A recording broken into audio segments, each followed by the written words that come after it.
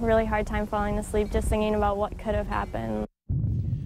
The community of Mayville in Portland, North Dakota are counting their blessings after 3 teenage girls rescued their coach and teammate from the river's strong current at Turtle River State Park.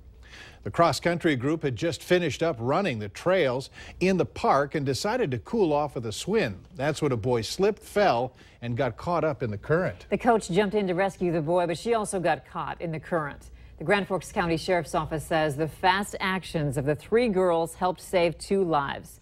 Valley News Team's Ashley Bishop spoke with one of those girls and has more.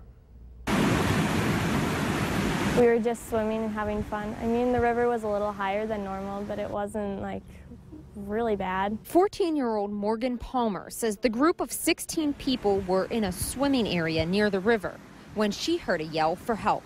We saw that he had gotten stuck in the undertow, and then Jenny had gone in to try and save him, but she also got stuck in there because it was insane how strong the water was. Morgan says she and her 2 friends ran down the stream to a nearby sandbar. So I was trying to follow, but I'm not a very good swimmer, so the current started carrying me farther down the river. And so I was trying to swim back to shore, and then I turned around and saw somebody floating in the water. Morgan said it was her coach. She pulled her to shore. Her other 2 friends grabbed the 11-year-old boy. Morgan says she didn't think she was saving lives until later that night. I was just scared. I knew I needed to help. Like, there weren't many of us. Like, there were a whole bunch of younger kids there, and I didn't want any of them going in. Morgan's father says the cross-country team has taken this trip in past years. He felt a roller coaster of emotions, relief, and pride when he got the call. Like, along with everybody else, you know, they were trying to do what they can to rescue them. So yeah, I'm proud of her that she kind of kept her wits about her and was, you know, not freaking out, but really just trying to figure out how to help.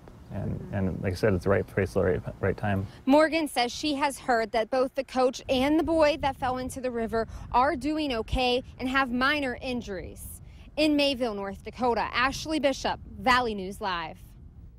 Just a week ago, Turtle River State Park posted this video on its Facebook page and said the recent rains make the river unsafe for swimming or wading. The Moorhead Police Department wants you to